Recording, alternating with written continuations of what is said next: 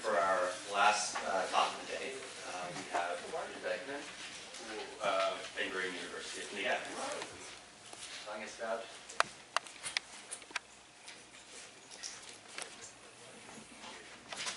Yeah, thank you. And thank you very much, Stash, for inviting me to this very, very interesting workshop. Part of it I even understand. Yeah, I changed my title a little bit, you see it. It's now Self-Organization and Genomic Causality in Models of Morphogenesis. And I would like to begin with a short view on the long debate about self-organization in embryological development. It goes back actually to antiquity. That's, I think, where I'm supposed to start as a historian of science, in which the idea of a material continuity between generations under the name of pangenesis or preformation was rejected by representatives of the idea of development as a process of increasing complexity from an unorganized egg, which was later called epigenesis. And the prominent representative was here Aristotle. Around 1900, with the advent of experimental embryology, and especially with the success of cytology, the new experimental evidence of the central role of the nucleus, chromosomes, and genes in development was strongly rejected by experimental embryologists, in particular those of the Spemann school in Germany, the influential Spemann school in Germany, who perceived development as a more or less organized, self-organized process in the cytoplasm, and they believed that nuclear genes had nothing to do with it. In the 21st century, the debate, I mean everything of course in a modified version, continues as gene regulation versus self-organization as causal agents of development. And the strongest representative of the first version is Eric Davidson. I think he is that, according to whom the analysis of complex hierarchical multi-gene developmental gene regulatory networks offers an understanding for the precise spatial and temporal pattern of gene expression of an entire developmental process. And of course, many people who carry out models of self-organization think differently, like here a paper in which Amit was involved, namely that embryonic development is a largely self-organizing process. My goals here are to present some physical, chemical, and genome-based models of morphogenesis to claim the relevance of Sidney Brenner's dictum that biological systems are information processing machines, and this must be an essential part of any theory we may construct. And third, to look at recent approaches that combine self-organization with genomic causality, and of course many of the lectures today add to what I'm going to look at. I start here with Darcy Thompson's mathematical modeling of organisms' growth and form. Darcy Thompson has already been mentioned by Peter Ball, but I just stress a few other aspects of it.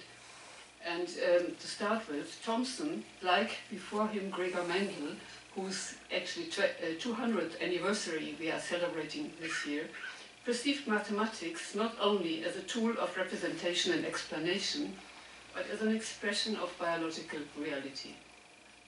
In his work, he often cites Galilei, whose famous dictum is, of course, nature is a book written in the language of mathematics, which Thompson transformed into a book. The book of nature is written in the characters of geometry, of course, form. His famous book was published in 1917 on growth and form, and it was reprinted very, very often afterwards and is reprinted even today. And his aims, his stated aims, are to correlate with mathematical statement and physical law certain phenomena of growth and form, and to find unifying principles in life forms through a morphological approach, simple mathematics, and a deep knowledge of Greek philosophy. Thomson was a biologist and also a classicist, and this is, I mean, the book is really fantastic reading, and one can enjoy these things. According to him, organic form is predetermined by the physical organization of the system in which it developed, and it is basically nothing but a force diagram. And this leads him to formulate his law of transformation of forms of related species through simple equations, like this fish over there. And apart from Galilei, Thomson also related to Goethe's idealistic morphology, Plato's primacy of form over matter, Kant's famous dictum that the criterion of true science lies in its relationship to mathematics. But he also emphasized the importance of the then famous or then fashionable osmotic models of morphogenesis. For example, Stéphane Leduc's claims of 1912 of having created artificial life through osmotic growth processes. And his book, La biologie synthétique, contains indeed fantastic pictures of his osmotic life, so-called life creatures. And Leduc was a physical chemist, and he disregarded already confirmed biological concepts, for example, cell theory, the individuality of chromosomes, the specificity of enzyme reactions, and so on. And so it did really not stimulate much of experimental biological research, neither in synthetic biology nor in embryology. And this is highlighted by comments by biologists, which I think are also interesting to read today. The first is by Jacques Loeb, an experimental biologist, according to whom the artificial creation of life is not only a physical process, but has to involve the synthesis of specific molecules, in particular self-replicating DNA, which at that time was nuclein. Or embryologist Hans Driesch, who wrote, "These patterns and shapes lack the reproducible specificity of organic forms and the capacity to self-regulate." And so he dismissed them as biologically relevant. Also, Thomson rejected some well-established biological principles, such as the chromosome theory as a materialistic theory, or, as we heard already before, Darwin's idea of gradual evolution through natural selection, which contradicted, according to him, the Platonic idea of pure form. And so this much, and it is not possible to talk about it shortly about the reception of Thomson's book. It was, on the one hand, very well received, and it is even today, but not so much because it stimulated biological research, or especially experimental biological research, but because of the breadth of scope and the wonderful prose he presented. So like Peter Medawar, who was a staunch Popperian, and of course there is nothing Popperian in Thomson's work, he praised it very much. So did James Briscoe, who also wrote that the notion that physical laws constrain biological systems has far-reaching consequences. And what I really appreciate with this book is that it pointed to the insufficiency of neo-Darwinian evolutionary theory, and as such inspiring Stephen Jay Gould's criticism of gradualism and adaptationism. And generally it inspired mathematicians and theoretical biologists to mathematically simulate pattern formation, and one of them is Turing, as we already heard. And I want still to mention Briscoe's comment in his praising article about Thomson. He wrote, "Mathematical constructions do not in themselves provide a causal explanation for biological forms. This requires molecular, genetic, and mechanical insight into the processes." So I'm coming now to Turing, and I will of course not say anything more about his paper, just to go to the last part of the introduction, in which he wrote that his theory suggests that certain well-known physical laws are sufficient to account for many of the facts of morphogenesis. And this is really very, very close to Thomson. I think that it can be seen very, very closely. And Peter Saunders, one of the biographers of Turing, however, pointed out that the term morphogenesis is not correct.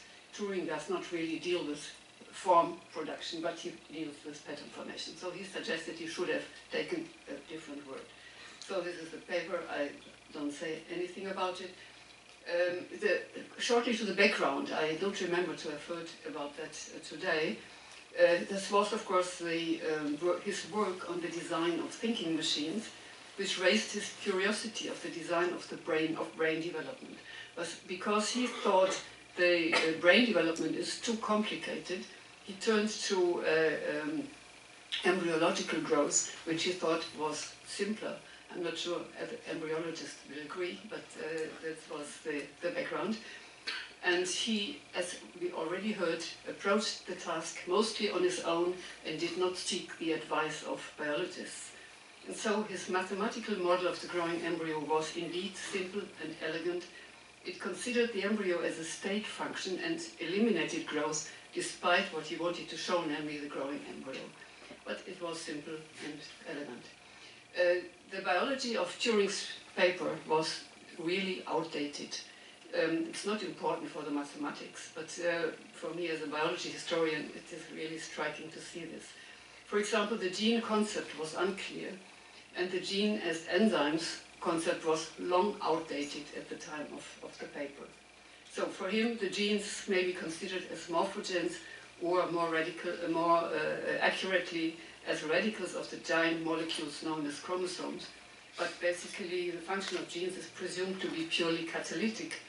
They catalyze the production of other morphogens, which in turn may only be catalysts.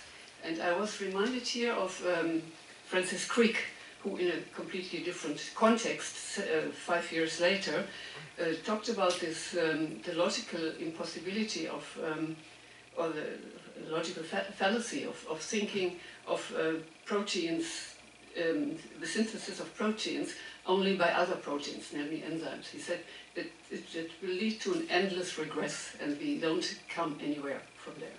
Okay, this, no, just this. So, according to historian of science Evelyn Fox Keller, Turing was more interested in mathematical fruitfulness and accessibility than in the correspondence of his hypothetical reactions to real reactions in the cell.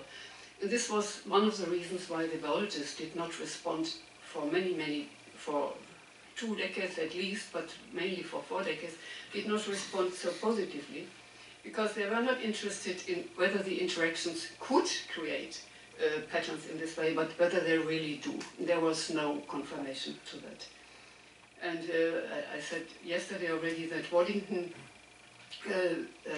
who was one of the few who were interested, made the remark, published it also, that the model does not apply to morphogenesis, rather to spots and stripes, that is pattern formation, and that really did not raise the appreciation for the paper among biologists. They wanted really to know, to deal with morphogenesis, with development. Yeah, we heard several times already that in the 1970s the situation changed. Updated versions and also other models were used to simulate pattern formation in hydra, in seashells, Drosophila and others.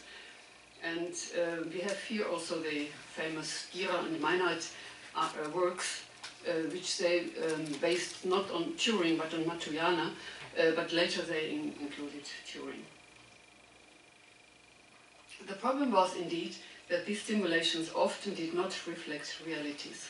And this was also in Tübingen, where Gira and Meinert worked, was perceived by Christiane Nüsslein-Vollhardt, who was at first very intrigued by Meinert's models, but later, after she started to study developmental genetics in Basel with Walter Gehring, she realized that the patterns in Drosophila were not created in a Turing-like way. And she wrote that pattern formation results from a cascade of gene expressions starting with a specific distribution of messenger RNA in the egg and not from reaction diffusion. And similarly, Michael Akam's famous paper of 1989 made it clear that elegant mechanisms of model builders like Meinhardt do not generate the periodicity in the repeating stripes in Drosophila development.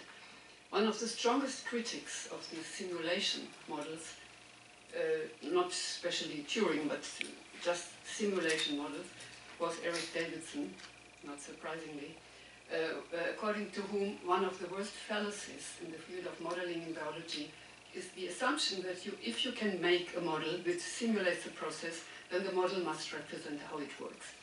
According to him, the only way is experimental perturbation guided by hypothesis and modeling thereafter. Just a very few words on Eric Davidson's almost complete model of a complex developmental gene regulatory network. This network comprised interaction between regulatory genes and their products during early development of sea urchins. It was the result, and this is the unique part of it, I mean, I think nobody else did it to such an extent as Eric did. It was the result of decades-long experimental research in which the cell type-specific gene expression patterns were systematically examined. This is a chart at one stage of an endomesoderm network. We have up there the maternal inputs and then several levels of regulatory genes, and at the lower level the effector genes which just code for proteins. Davidson and colleagues converted later the GRN system into a Boolean model that contained 50 regulatory genes, and the result was that this GRN was almost complete and predictive. So the philosophy behind the model, as I see it, is that it was first, as I stated before, based on an experimental analysis of mechanisms and causes. It was not just a mathematical simulation of phenomenological features. And second, that the model underlines the fundamental importance of three basic biological concepts: informational hierarchy, genomic causality, which does not mean a one-to-one relationship of gene and traits, but of course the genome as the scope in which traits can develop, and third, biological specificity. James Briscoe wrote about Davidson's model some years ago, that the power of experimental data with computation simulation is evident. The work illustrates the potential of the approach to provide a mechanistic and causal explanation to a complex set of gene regulatory events controlling development of cell fate specification. Briscoe also pointed out some of the limitations of the network approach of Davidson, which became known later or was looked at later.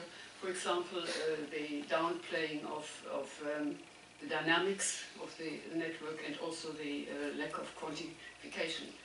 But he thinks this can be amended, and he himself now links the dynamics of the gene network approach to a dynamical systems approach in order to explore how the logic of developmental decisions are implemented by the underlying molecular mechanisms.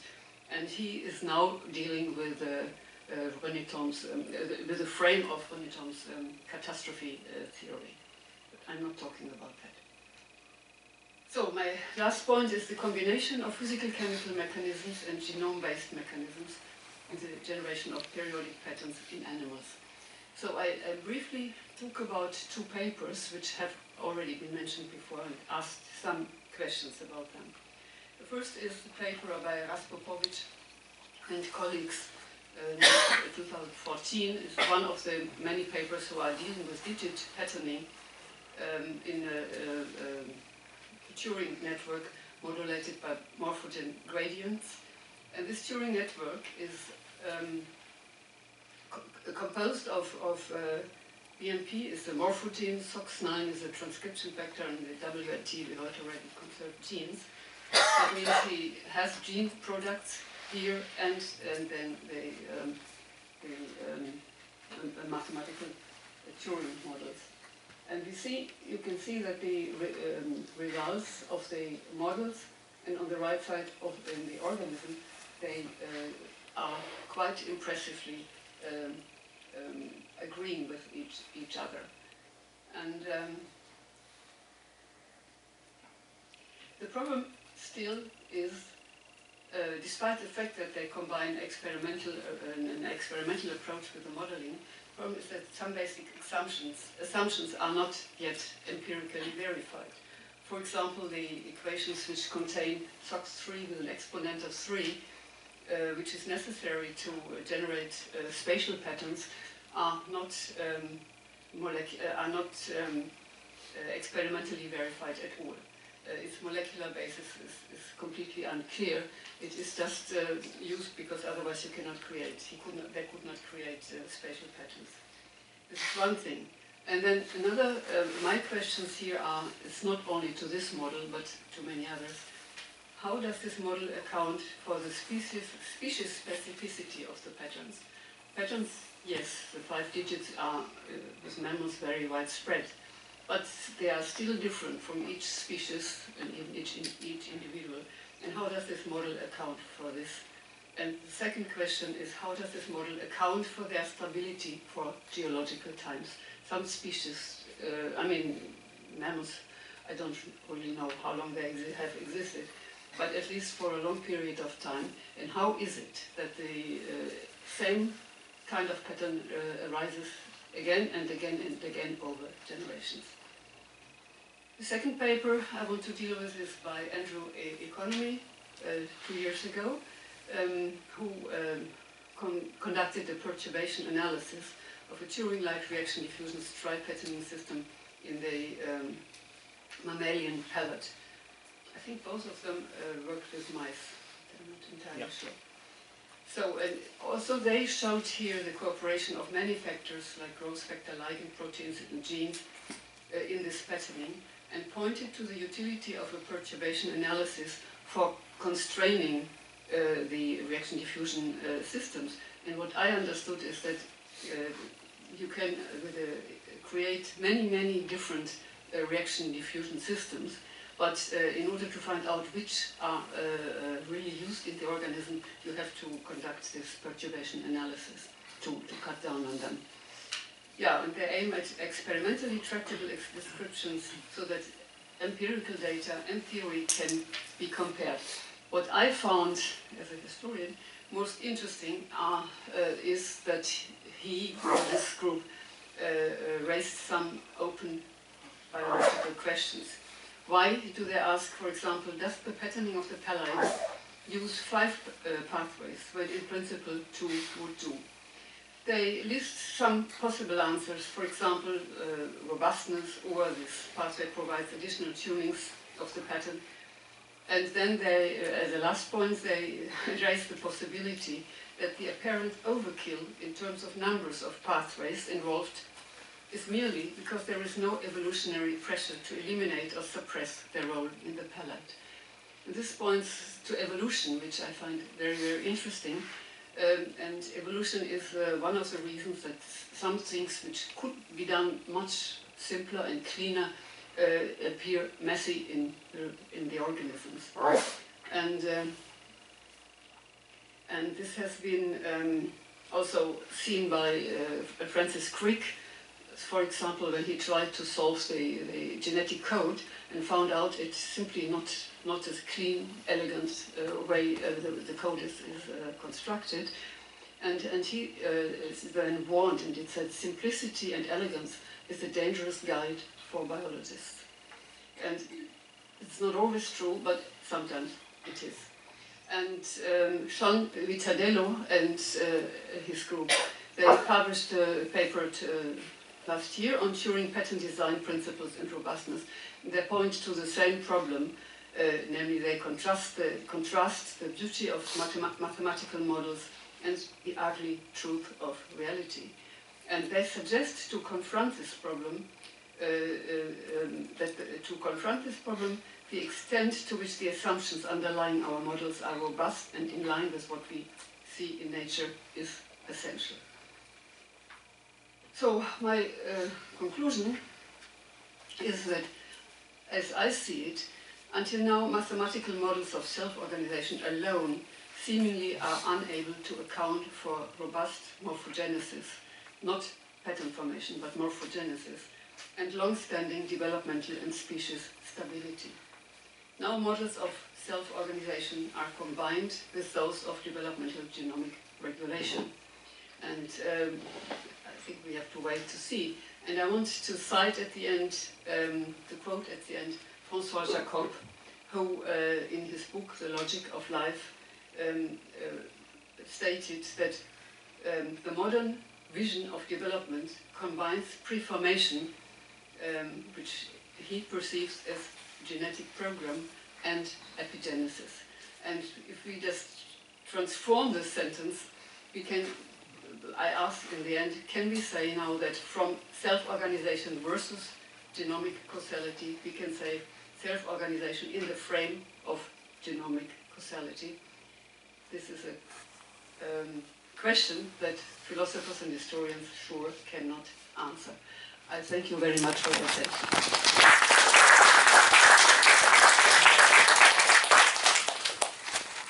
Questions? So I have a comment here. So many of us knew both Davidson and Meinhardt, and both of them were not the easiest people to argue with, because they thought they have, by the time that you engage them, have already figured out all the questions, all the answers. And I think one of the difficulties has to do with the fact that humans, and maybe some humans more than others, have a tendency to overstate the generality of their results. And I think that the impatience really limits, so this is just a human trait, because we fall in love with our theories and models like Pygmalion. But I think there is also, a point should be made in favor of Davidson, is that there is a point in analyzing your systems, whatever it is. It can be a system of equations, or it can be search in great detail, so that you are absolutely sure, or to the extent that you can be sure, that what you think is happening is actually happening in your system. And in my mind, there is no difference in doing this for a system of equations and for an experimental system. You really need to understand what is happening in the object that you are studying in great detail, and not just by feeling it in the dark room. And I think this detailed analysis somehow disappears from the way in which modern science is conducted, in spite of all the great tools. And this contributes to, or this makes the sociological boundaries that we have between mathematicians and empiricists even more kind of abrasive. So that's really more of a comment than. Yeah, I don't have to answer, but I want to say that I do agree, and I had many conversations also with people who knew Eric Davidson well, who said that his work that he did in great detail, I mean the experimental exploration was really a decades-long work, that is not done today. Young people don't do that anymore. They rather prefer modeling. It goes quick. I mean, mathematical and I mean, but even there, you said yeah. Also there the detailed analysis is often missing. Yeah, so I take it that the problem is similar in both fields. Yes. And to the first thing you said, Stas, let me just cite Michael Polanyi, who is of the opinion, who was of the opinion that for a scientist to promote something that is new and that is basic, it is necessary that he or she believes in what he's doing for some time. That means there's a certain lack of self-criticism. It should come at some stage, and the colleagues should have, of course, not make the mistake of following somebody blindly, which often happens also in philosophy. But anyhow, but it is necessary to push something forward that you believe in. Speaking of mathematical models, one might also highlight this clock and wavefront model, so-called, due to Christopher Zeeman, who was a René Thom acolyte, and that has, probably as Alex Olo will tell us tomorrow, has rather accurately predicted what was then found in semitogenesis and plausibly exists also in short-term insect patterning that Ackham and others have pursued. So that one was rather on target. It was qualitative, but rather on target in a literal sense. Okay, thank you. Yeah, over here. Yeah, thank you for the talk. Just stimulated by what Stas said, I think the question of, you were saying nowadays we don't do the details anymore. And I think since it's getting later and it's also more philosophical, I think to me, my question I have is, what do we call a detail? And what is not a detail? Because, okay, Eric's work, for sure, I mean, extremely detailed and very careful. But nowadays, the question is at which level of description should we kind of attack the problem? And so I think that could be an interesting discussion to hear the views, because to me, that's a key question where I think at which level? Like, should we do what Eric did, now more systematic, or should we find a higher level description that is useful? I would like to add this to the discussion. Yeah, thank you. I would say as long as you put a higher level to the discussion, sure, at some stage I think it is very important to do so, but never forget the molecules at the bottom. That is what James Briscoe said, and I agree with him. I mean, I think we all agree that you cannot forget about that. I think everyone would agree. The question is, again, I think the decision about the level of description entails that some aspects are details. Physicists might say we can average them out, and that does not matter for the essence of the problem that we are facing. So I agree, we should not forget about them, but it's not the same to say we have to study them in all detail. No, that is something different. I didn't want to Well, exactly, but I think that's also important to emphasize, because we have so many choices nowadays what we want to study at which level, that it's a practical problem in the labs now to decide what we do. And I do see an emphasis on the molecular detail. I think because it's easier to tackle these than higher level problems, that's my personal interpretation. And I think it's a valid discussion to at least consider which level is the one that we want to address. And there I think we can learn a lot from people from you and also from physicists who have a very systematic approach to coarse graining. And I feel that's what we are, maybe should have more in biology, a coarse graining discussion and how to approach that. Yes, physicists are better at that, yes. Well, and no, just to add one thing. I think one of the things Eric did was to bring the discussion about developmental genetics from one gene analysis to a multiple gene analysis, and to a systems approach, and did it as soon as it was possible. yes, absolutely. And but still he started with single genes. Okay. Phil's trying to chime in for a little bit now. So. Thanks very much. I really liked that, and I was very glad to see Darcy Thompson talked about some more as well. I guess the comment I had, and it speaks very much to this point, you ended up by saying, rather than sort of opposing a genomic view to a self-organized view, it's not clear to me that anyone has really done that since Darcy Thompson. So, I'm not sure that that's necessarily the way it's framed now, and I think the combination of the two seems to me to be the approach people are taking. The question is what emphasis you put on different levels, and for that reason, the fact that you were talking about the context being genomic causation, I think that's where I might question that framing of it, because the issue of the issue of causation is difficult, right? It's a slippery concept. It's always hard to quantify. But there are ways of doing it. And there are ways that seem to show that if you use measures of causal power within these systems, some of those are stronger at the higher levels of organisation than at the lower levels. There are ways of quantifying exactly this question, what matters and what doesn't. And particularly for metazoa, it seems that the causal power resides more at some of the higher levels. So, and I mean, I think we've seen a good example of that earlier on today, where, the gene that seemed to be crucial to a diffusion gradient, you knock it out completely, and the pattern stays. So, I really question the notion that actually the causation ultimately all flows up from the bottom-up level of genes.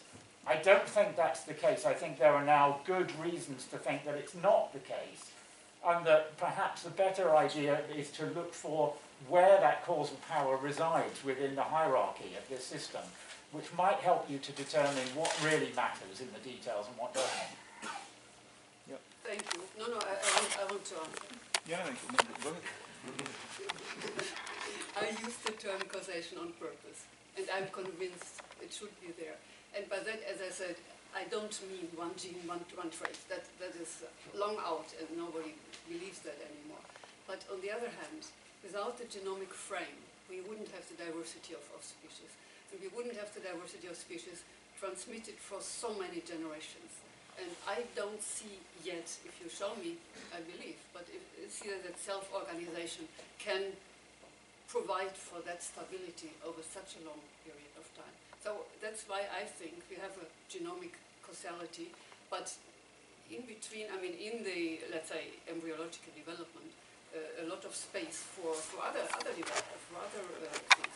And the gene network is a higher level. I mean, it's, in any case, it's a hierarchical concept. And I think it is necessary. I haven't yet seen anything better than that.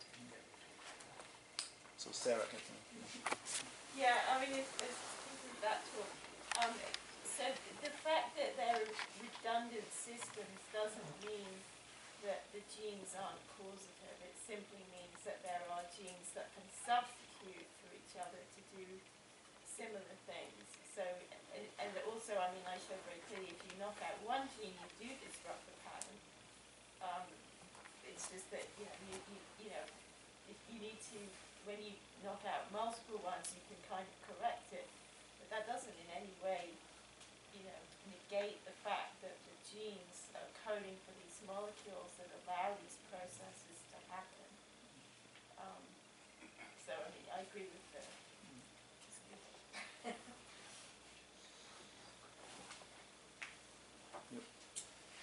So just to continue the same line of thinking, many of us work with lab animals and they're very comfortable in the lab.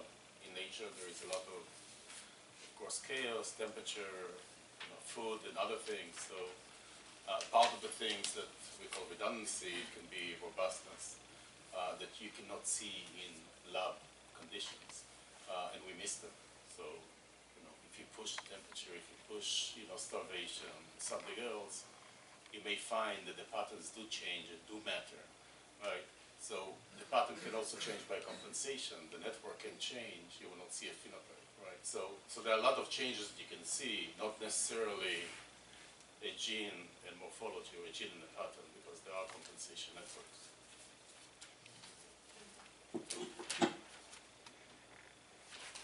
All right, anyone else? Alex. And the show. Why do you think biologists are so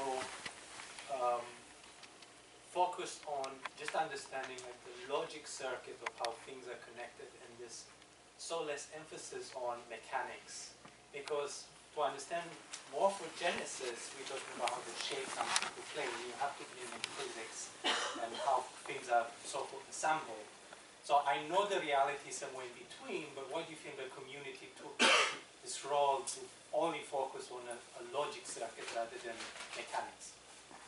I am afraid I didn't quite understand what you said. Who are the people who went to physical concepts only when the logical circuit was there? Sorry, what? Whom are you referring to?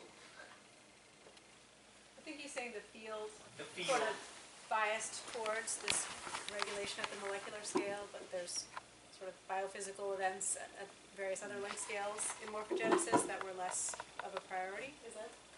Yeah. Like from a historical perspective, how would you explain that tendency?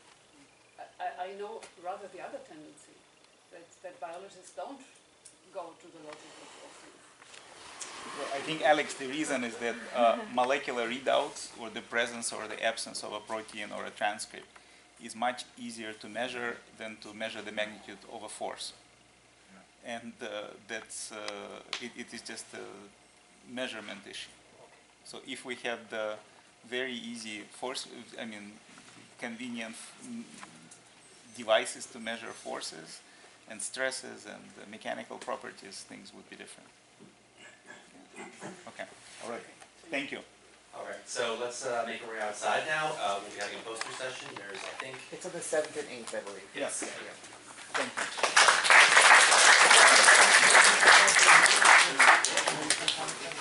Yeah. It's nice to meet you.